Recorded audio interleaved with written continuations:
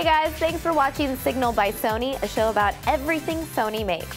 I'm Samia. And I'm Anthony. So I think we've all come across those times where we just can't get something on our computer to work, or even worse, we wind up with a virus or malware. Luckily, some companies have specialized teams of experts who are on hand to help.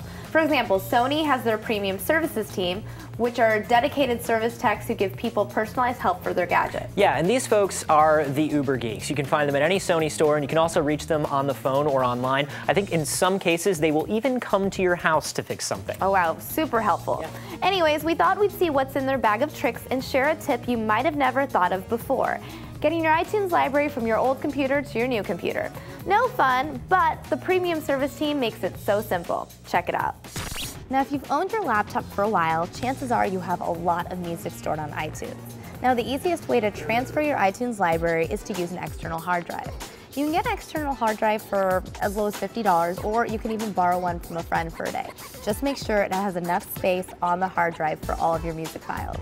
Now, once you have your hard drive plugged into your old computer and the computer recognizes it, just launch iTunes. All right, now it's time to gather up your iTunes library. Now, you can actually store all of your media into one folder on the computer, so you only have to move one folder and you don't miss anything. With iTunes open, go to the iTunes menu and choose Preferences. Once the Preferences window pops up, click on the Advanced tab.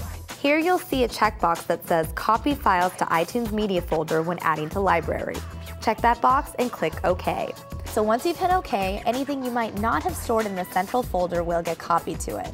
Once everything's copied, then you can organize your files for the move. You can do this in iTunes by going to File, then Library, and then Organize Library.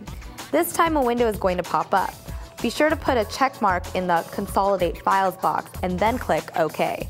Then close out iTunes altogether. Once you've taken all these steps, your iTunes files are all in one place and they're finally ready to be backed up on your external hard drive. Locate your external hard drive and then open a desktop window and navigate to your iTunes library in your music folder.